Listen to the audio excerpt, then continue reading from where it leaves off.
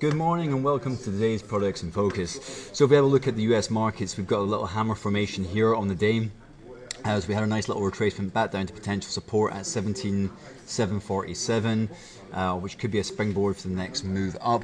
Looking at the intraday charts on my other screen right here, you've seen a bit of a dip down, then a move back up to the upside across most other global markets. Looking at Germany 30, UK 100, and the Japan 225 is still also doing quite well.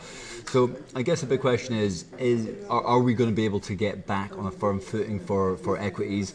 Are we going to see a slow grind back up towards all-time highs, or are we going to see a little bit of a sell-off as the markets get used to the idea that higher interest rates in December could have a potential impact on emerging markets and thus have a bit of an impact on some of the major markets as well. Certainly this sell-off that we've had is tiny in comparison to the move that we've had from the upside from all the way down here to where we are just now. This is really nothing.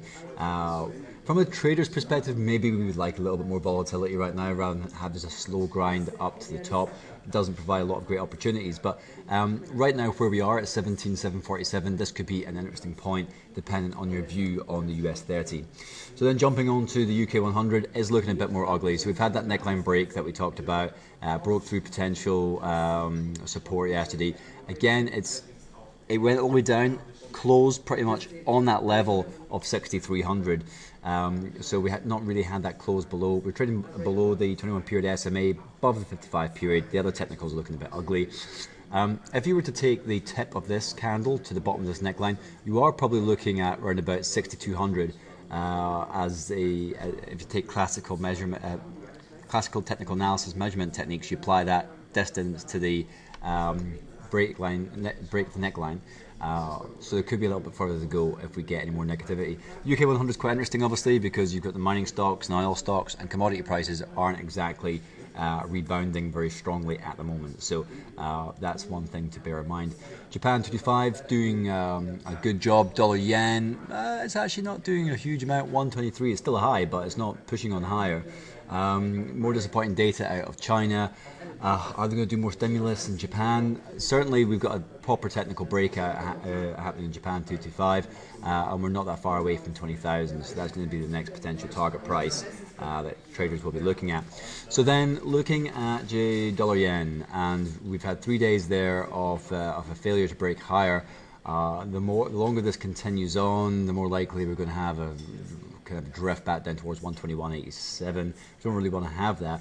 We have been lower this morning, looking at the daily candle, but it's pushed on back higher. So it could be kind of interesting if we're able to get into positive territory, because then that could be an indication that this market's willing to look towards the next potential resistance at 124.42, though it's not happened as of yet. So West Texas crude, flatlining, grinding a little bit lower. Is a little bit unexciting at the moment. Crude oil inventories are due on Thursday instead of Wednesday at the moment. $42 remains a potential support. Other technicals are relatively neutral. You've got a high and a lower high. It feels like there might just be a slow grind down until we get some macro data to change people's views. So looking at gold, it seems to be hovering around about this 1,090 level. If we do get any retracement, $1,100 is from a technical perspective, that is an important level. Either if you've got a bearish view on gold, some people might look at the opportunity to go short. If you think that the move has been overdone, then certainly you can look at that as a potential breakout level should we begin to get more upwards momentum. So that's currently where we are on the yellow metal. Then jumping on to euro dollar, it has retraced back up to 1.0786, only to get pushed back down again. This level also equally important for euro dollar, very strategic level for traders dependent on your view on the common currency. Now finishing up with GBP USD, it's had a strong retracement back up to 1.5185. Similar view, if this level is still acting as potential resistance, it was broken support, now expect to act as resistance. You can see it's pretty much bang on hit that this morning. We've had a decent little rally on there. Actually, it does look like the dollar has lost a little bit of momentum at the moment, but this is an important level. If we do get a breakout, it'll be 1.5424 is the next potential resistance. Otherwise, if we have a failure to breach One spot 48.13 is the next potential support. So economic data wise, you've already had a raft of Chinese data come out. Some of it's beat expectations, if only just. Missed expectations on the level, nothing special. You've got UK employment claims data today. Thursday is probably your best bet for data. You've got German CPI, you've got Eurozone industrial production, employment claims, and crude oil inventories. So that's got a little bit more action on there.